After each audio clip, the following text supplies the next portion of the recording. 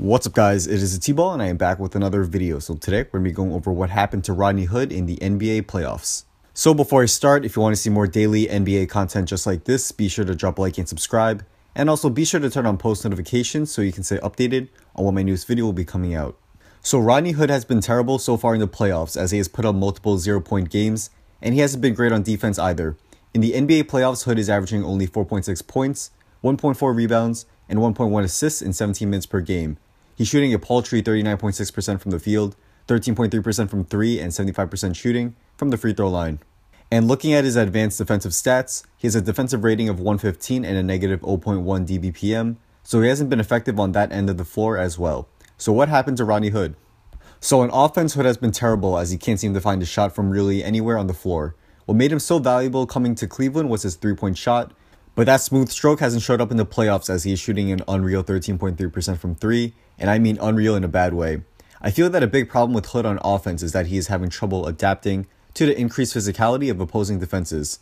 And we could definitely see this as he's having a lot of trouble getting up his shots, both inside the paint and outside from 3. Also, like Clarkson, it seems that his confidence is gone, and shooters need to have that short memory as once they lose their confidence, it makes them second guess their shot, which usually leads to more misses.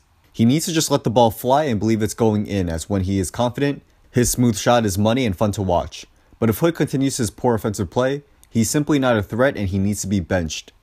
On defense, Hood has struggled a lot even with his solid height and length. He had a nice stop on DeRozan in Game 3 against the Raptors, but besides that, he has just struggled mightily. He was a fouling machine as he picked up 4 fouls in 11 minutes of playing time, and he can't seem to handle aggressive and more physical offensive players. His length allows him to bother opposing players' shots, which is good, but besides that, Hood gets beat on defense many times and he simply is not a good defender right now. Overall, Hood has played terribly in the playoffs so far and he should be benched.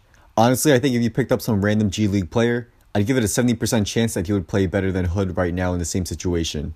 To put it simply, Hood's jumper is broken and he's not a threat on offense or defense.